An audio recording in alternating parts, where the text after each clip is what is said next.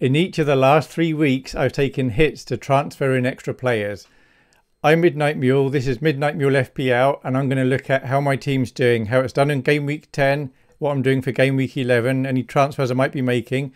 We'll also be looking at how my transfers have done and was it worth the hits, because I know a lot of people out there are having to consider hits for the next couple of weeks.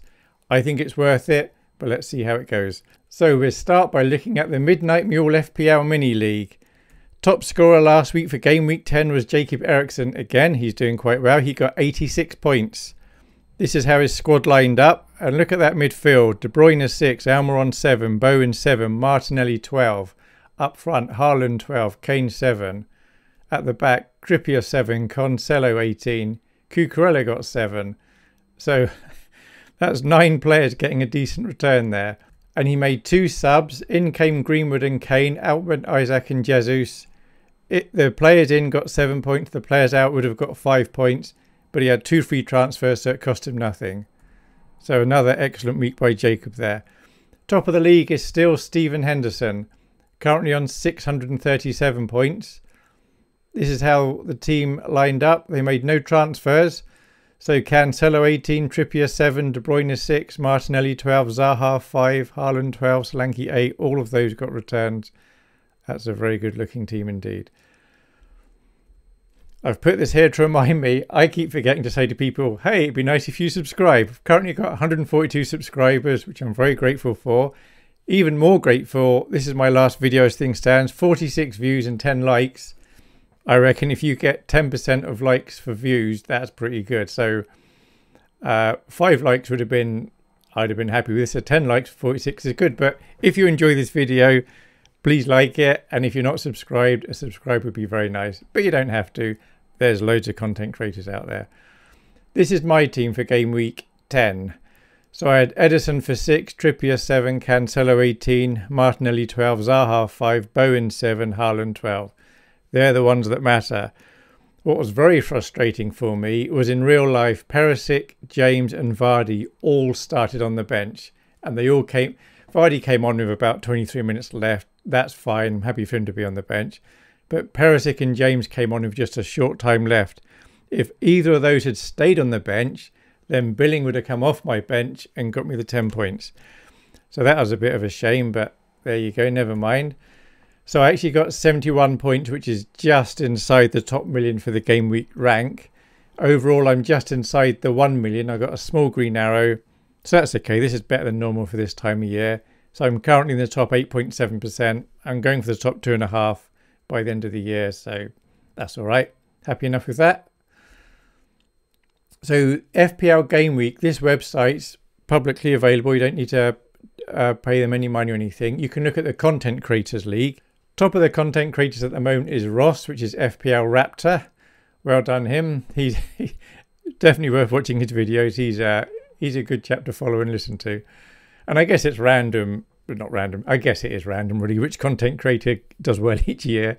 There's a lot of luck and good fortune, I think. Any of them would admit that. Of course, you have to make the right choices and avoid dumb choices. But if somebody gets to be top year after year, then you know they're pretty good.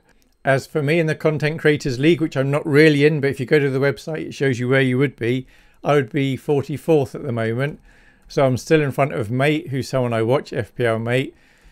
Let's Talk FPL, which is Andy. He's a lot of fun, and they're both quite sad at the poor season they're having so far. But it's very funny. They both held on to Salah, I think, perhaps a little bit too long. I never had Salah because I didn't think he was worth the money. I went for Nunez. He was cheaper, and he was also bad. And then also on this page is Holly. So I'm currently beating those 3 content creators, which is nice. How long this is going to last for, I don't know. FPL Mates closed the gap to just 4 points now on me. So I took a hit in Game Week 8 of -8 points. I took out Fofana, Lavia, Luis Diaz and Darwin. And I brought in Trippier, Maddison, Bowen and Mitrovic. I had 2 free transfers, so this cost me -8. But when I do transfers, especially if it's for a hit, I take a 4-week view. So I'm looking at a 4-week view here to see if it was worth the -8. So Game Week 8, the 4 I took out didn't get anything because they weren't playing, because that's when we had strange fixtures going on. The players I brought in got 16 points. Game Week 9, players I lost would have got 7. The players I brought in got 39. game week we just had, the players I had would have got 9 points. The players I brought in got 15 points. So overall, the players I took out would have got 16 points. The players I brought in have in fact got 70 points. So that's a net gain of 46 points once you allow for the fact it was a -8. So I see all these people on Twitter, oh, shall I take a -4? Is it worth a -4? It's like, goodness sake, it's easier. If you're doing a good transfer, just look at a 4-week view and often it's easily worth it. Now, game week 9 slightly different. I took out Odegaard and Jesus because they've got a blank coming up in 12 and I had 3 City and 3 Arsenal players. So I had to deal with it sometime anyway. And I brought in Billing and Vardy because I used to live near Leicester. I think Vardy's brilliant. And even if this was going to be a bad transfer, I wanted the fun of having Vardy in my team, especially when they're at home playing Nottingham Forest. So when I made this transfer, I said this is partly about fun. And if I lose out, I lose out. It's not a big deal. So game week 9, the 2 I took out got 10. The 2 I brought in got 8. Last week, the 2 I took out got 9. The 2 I got in got 11. So both sets got 19 points. So overall, I'm down 4 points on this deal at the moment. How it's going to work out, I don't know. But I'm going to keep, obviously, Vardy the next 2 weeks, assuming he doesn't get injured. Game week 10. So last week, got my transfers. I took out Trent and De Silva, and I brought in Smith and Zaha. This cost me -4. Trent and De Silva got 1 between them. Smith and Zaha got 7 between them. So overall, I'm already 2 points up along for the 4 points I would have lost. And I've still got 3 weeks to go. And Trent's going to be out for a couple of those weeks. So this could be quite an interesting one as well.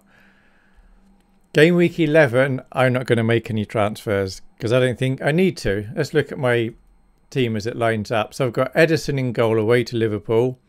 Perisic home to Everton. Glad to see he wasn't starting tonight. Time of recording, Tottenham are playing. It gives me hope that perhaps Perisic, who's on the bench, so he's not unfit, he'll be starting against Everton. Real chance for clean sheet, maybe assist, maybe a goal. It's probably the last week I'm going to have Perisic, or game week 12. Game week 12 would be the last week I have Perisic, probably. And then Cancelo for away to Liverpool. James away to Villa. I hate the fact I've got this all squashed. That's so awful. Sorry about it, squashed. That was very amateur by me. Don't know if you can see I've squashed it a bit. Bowen away to Southampton. Martinelli away to Leeds. Maddison at home to Crystal Palace. Zaha away to Leicester, naturally. Mitrovic home to Bournemouth. Haaland away to Liverpool. And Vardy at home to Crystal Palace.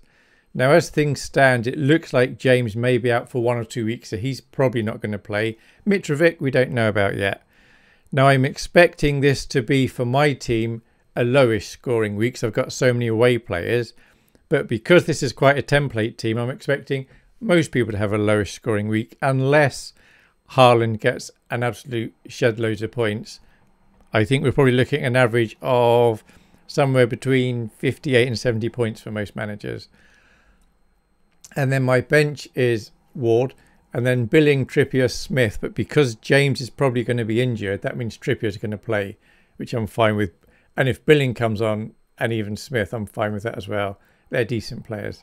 So there we have it. That's how the transfers I've had to pay for have gone. As you can see, in my opinion, completely worth it. So if you're fretting because you see other YouTubers and people online saying, oh, don't take a -4, definitely don't take a -8. They're talking nonsense. If you make a good transfer, it's worth taking a -40 if you need to. All right, thank you very much for walking. Likes and subscribes are appreciated. Hope you have a good week 11. Thanks. Bye.